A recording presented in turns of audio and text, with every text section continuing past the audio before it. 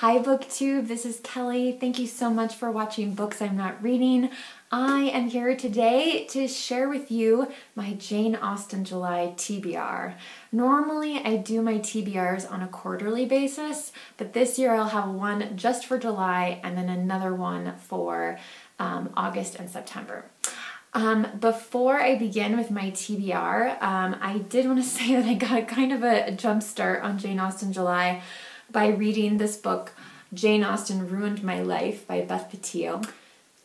So Jason and I acquired this book from somebody in the Christian publishing industry, and this book was actually published by Guidepost, which when I think of Guidepost, I tend to think of sort of inspirational, devotional kind of guides, but definitely Christian. And so I wasn't sure, I was really surprised that there's a book with a woman in a red slinky dress on the cover, wearing, it looks like black heels, black sandals maybe. So that gave me a little bit of pause before reading this book, but I have to say it was very charming and it was not preachy in any way. There is no mention of Jesus. And I don't know if this is supposed to be a retelling of Emma. It didn't seem like it. But the main character, her name is Emma, and yeah, so it's I actually, and I'm not spoiling anything by telling you this, it actually starts off by her discovering that her husband, who's also a professor, is having sex with her teaching assistant on their kitchen table. So I was really surprised that Guidepost was willing to go there and say that. But she's since written some other Jane Austen spin-offs. I read it, I enjoyed it, but I would love to pass it on to a fellow Janeite who may never have heard of this book. So if you would like this book, please leave a comment in the section below. I do have a giveaway that I'll be discussing at the end of the video, but if you would like this book, please let me know in the comment section, and then if we have multiple people, I will do a drawing. Can't guarantee when I will be able to mail this, but I will do my best. You probably won't have it in time for Jane Austen July this year, but maybe next year. So I just wanted to start off with that. So Jane Austen July, again, is a month-long celebration of all things Jane Austen, and it is hosted by Katie from Books and Things and Marissa at Blatantly Bookish. There are prompts for Jane Austen July, although I think if you just read one of Jane Austen's 6 novels, you are considered to be participating in Jane Austen July. I am not going to do all of the prompts, but I will talk about some of them. I've tripled, I've doubled up on. I've got some extra things in here, so there's plenty. I feel like I'm very much covering the spirit of Jane Austen July.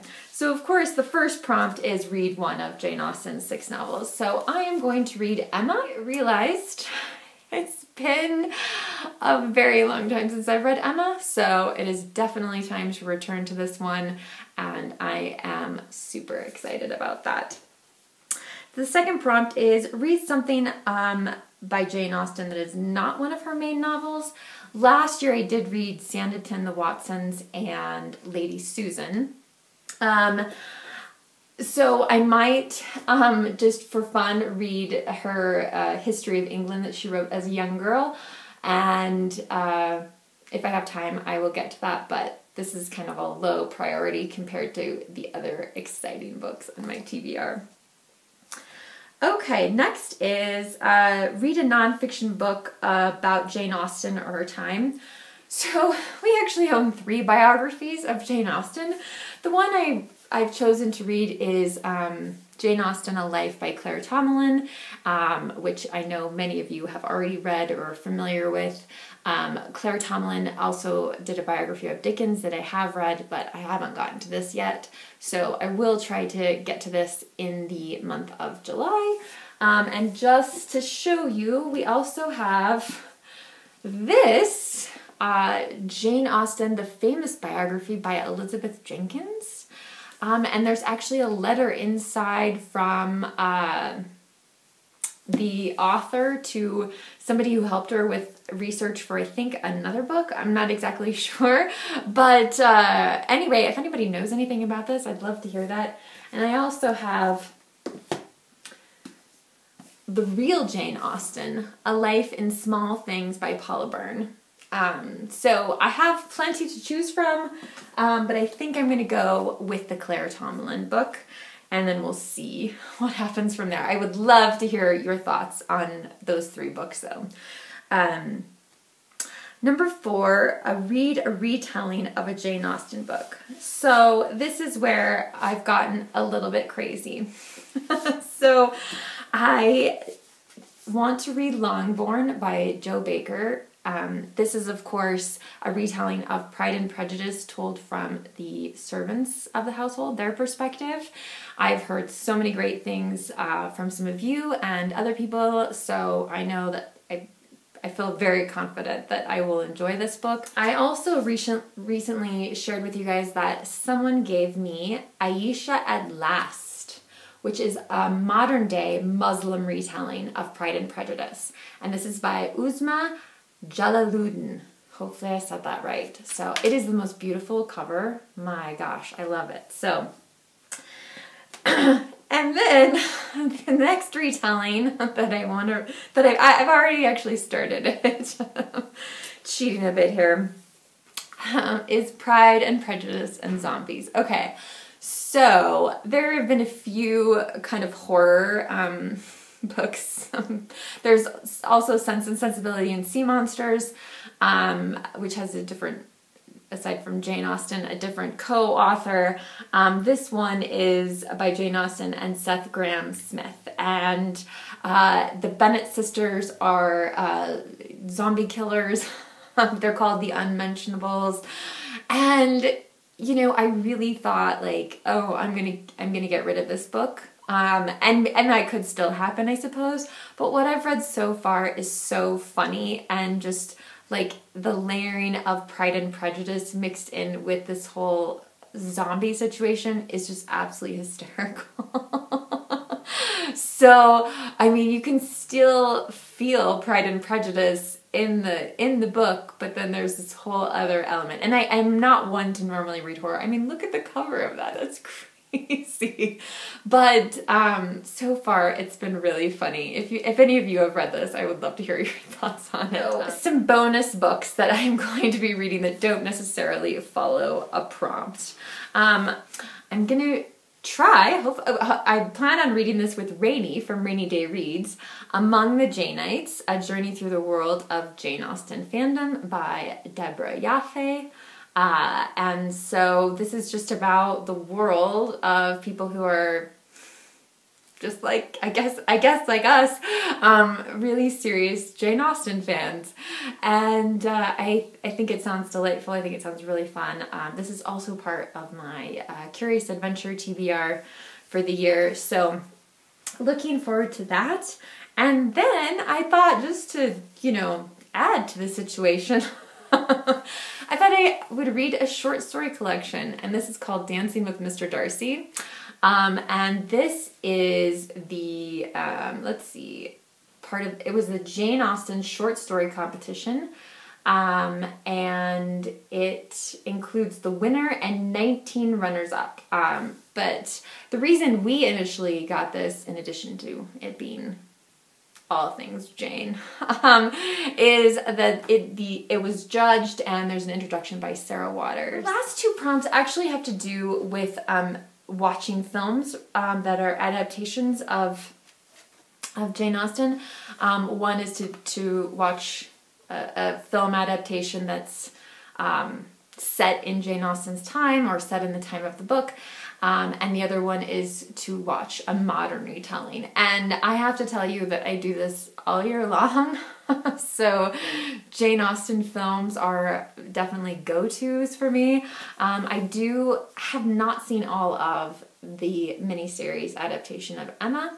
So once I reread it, I plan on watching this. And Jason's very excited because he really likes this actress. Thinks she's cute. And As far as modern ones, I mean, I suppose I could watch Clueless again, although I've seen it so many times. Which is also a modern retelling of, that's a modern retelling of Emma. But one film that I just want to recommend to all of you, because it is so fantastic and deals with all 6 Jane Austen novels, is the Jane Austen Book Club. This was a book by Karen Joy Fowler, and I DNF'd the book. I did not like it at all, which is very disappointing, but this film is absolutely brilliant, and there's just so much great stuff in it. So whatever you're watching this month, I really, really recommend, if you can, to find a copy. Find a copy of this and watch it, because it is just sheer delight. Finally, because it's my first Jane Austen July, and I'm so excited about participating in this, I am going to do a giveaway. So the rules of the giveaway are this: anytime between this video and the end of July, if you leave me a comment in the comment section and say, I'd like to enter the giveaway, then I will write your name down, and we will have a drawing at the end of the month. So again, I probably won't be able to get it to you. It may take a while, because I have not been to the post office for some time. So it's a couple different things. First is a brand new copy. This is the Modern Library edition, Modern Library Classics of Persuasion. Now, I realize that most of you who are watching this, you probably already own all of this, but in case you're trying to get all of one edition, or maybe you have somebody that you'd like to read this with, it has to have a Jane Austen novel in it if it's going to be a giveaway for Jane Austen July, don't you think? But to sweeten things a little bit and encourage you a little more, I also have a brand new journal. It's got a quote from Mansfield Park on the cover. We have all a better guide in ourselves if we would attend to it than any other person can be. So there's the journal. It's got a little strap, and then it's just lined pages. So that will be part of the giveaway. And then I was looking at my collection of things that I brought back from England at one point, and I have the world's smallest portrait there of Jane Austen. This is a card, but you could also frame it if you wanted to. And on the inside, there's a quote from Jane Austen. It says, "There are certainly not so many men of large fortune in the world as there are pretty women to deserve them." Isn't that the truth, right? So again, if you would like the giveaway, if you'd like to enter the giveaway, just have to comment on any video of mine between now and the end of July, and I will put your name in a hat or something. So I'm very excited to do that. And also, again, I just want to reiterate, if you would like a copy, if you would like to own my copy of Jane Austen Ruined My Life, again, please let me know in the comment section of just this video. Okay? So that's my TBR, and I'm so excited. I will leave links, of course, to Katie and Marissa's announcement videos down below, as well as their prompts. They've got a Goodreads group going on. They're doing a read-along of Emma and Pride and Prejudice, so be sure to check all that stuff out. BookTube, remember to be kind to yourself, be kind to others, and I will talk to you very soon.